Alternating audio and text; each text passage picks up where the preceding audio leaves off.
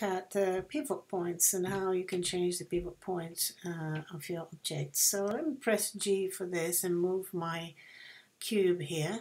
So the cube now is, the pivot point is in the middle, right? And yeah, so there I can rotate and scale. Everything is based on the pivot point in the middle. So let's see if I want to change this. So I can go to my edit mode, right? So let's say I want to put my pivot point here, somewhere there.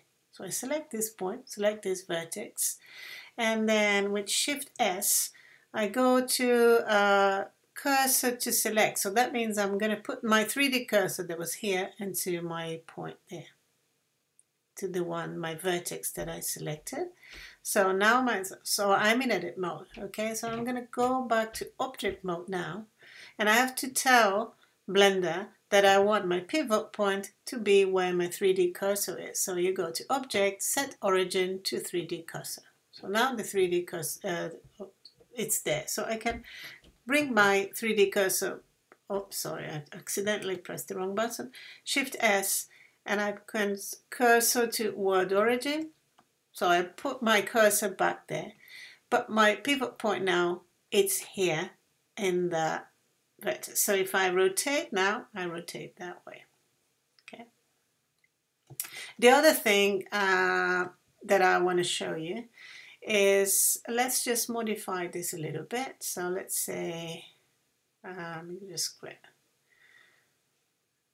face, and I'm just going to go inset. So just put here inset, extrude, inset, extrude. Okay, right. So let's see, we want to put this, and let's go to number 1, which is my orthographic view, sorry, number 3, which is my right view.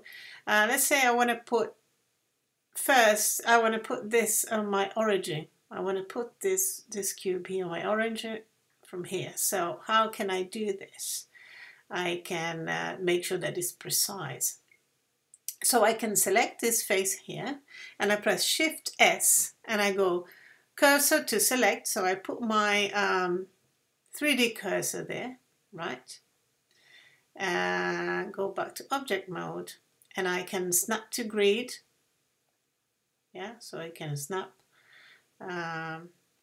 absolutely snap grids. I can go to 3, and first I want to actually put my pivot point over there. I want to put this pivot point where my cursor is. So you know how to do this, Shift S, you did this just before. Not cursor to select, and not in that one. My cursor is already there, so I'm going to go here to object, set origin to 3D cursor. So now, so I didn't select it. Set object to origin to 3D cursor. Now it's over there, right? So now I can just press G, and I have my, I need to switch on here my grid snap, and I can snap there to the middle, right? So if I go to my side view again, and I can see, oh sorry, oh, keep pressing the wrong button here. Okay,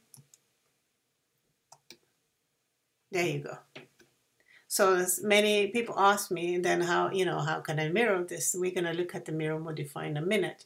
But as is in the middle, so you could potentially just press Shift D. I mean, there is a mirror modifier, which I'm going to show you, but I can press Shift D, press S, so it's gone back to the same place. I come here to my little window down here, and I want to actually mirror in the Z axis. So I actually want to rotate, not the move, sorry. R for rotation. Yeah, so I click here in my Z, and then I can put here 360. Oh, sorry, 180, and there you go. I've got it there, right? So there is another way of doing this. I'm just showing you how you can work putting objects in the center, in the middle here. Now, the other thing I want to show you, let's say, I'm just going to separate this now, just to show you. Let's say sometimes you have vertices that you want to align them. Okay, let's go to edit mode for this object here.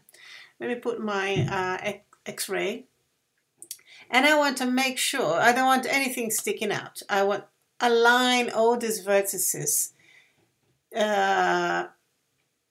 here in this face here. So let's see. Let's just see how we're going to select all the vertices. Let me go to the side view. So I select all of them, right? And let's say I would just want to align them so they are all in the same plane. So I just press S for scale, and this is my scale. I want to scale on this side, yeah? So how do I know I'm going to align? So easy. So you press that, go to this window here and resize and put 0 in Y. So they are now all aligned. Okay? So that's it.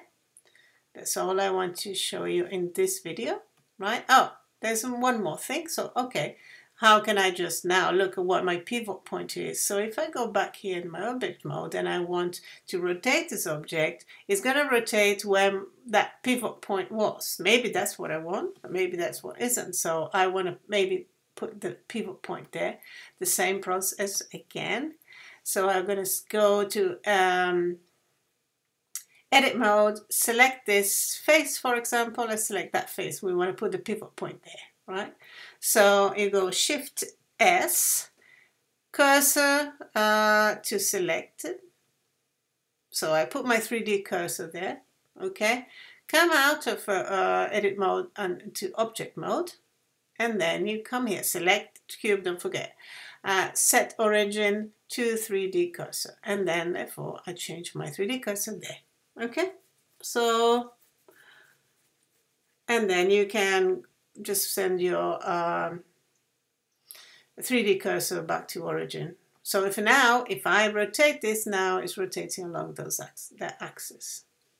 Okay, if I want to put it back in the same, in the middle of this object again, so I come here, set origin, I can actually put here geometry, origin to the center of mass, so that it's gone back to the beginning, to the middle. Okay, in the middle of any object. Right, so you can do this with this one as well. Object, set origin to the center of mass. There you go. Okay, so that's it for this video. I'll see you in the next video.